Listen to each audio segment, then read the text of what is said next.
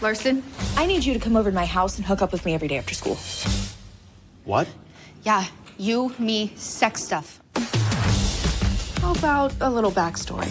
While I was setting the academic bar for our generation, my classmates were more concerned with other things. Avery, I'm DTF. Oh, shit. We both know you don't do things you're not great at. God, I can't be bad at this. This is not the time to be a perfectionist. I'm gonna blow. You blow whatever you're comfortable with. To master sexual excellence, I'm going to create an app that would collect data and prescribe steps for a successful sexual experience. I should be collecting data from my fellow students. There are certain partnered pleasure approaches, the rock and roll, the surf's up, the double action revolver, the Spock, the reverse Spock. Damn. If you want to be a dick-sucking artist, a penis Picasso, a Bonet, a Frida Kahlo, it's all about the tip.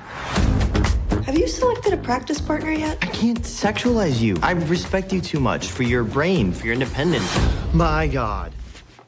I can't believe you just did that. It's fair play. Technically, it's foreplay. Here we go. Godspeed. I think we can call today's experiment a success. I have a hypothesis. Love leads to sex, and sex leads to love. Our dynamic needs to remain strictly professional for the sake of the experiment. So if we're not doing your experiment, we can't hang? You kids are overly worried about getting good at the sex stuff. It's a relationship that takes practice. Stay safe.